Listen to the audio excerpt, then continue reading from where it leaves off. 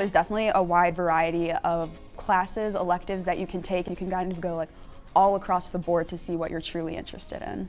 You don't only have to focus on like your nursing career. You can look for other things and maybe you'll find something new that you enjoy more. Like maybe I enjoy the public health part of nursing more, so I can kind of push towards more of that and take more classes like that. So it can be like super enjoyable finding other things that you definitely may like in that program.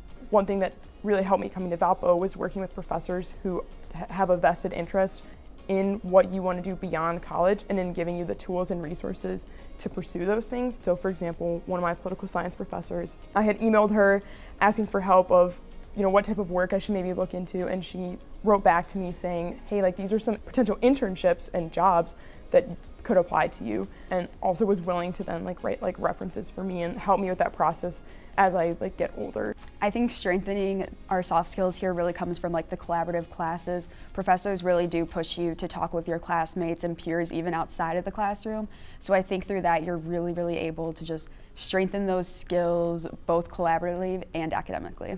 The fact that we have smaller class sizes and are able to do research and projects that are very major focused and allow you to collaborate with others. Those combination of things really help to build confidence, which enables confident leaders to be formed here at Valpo.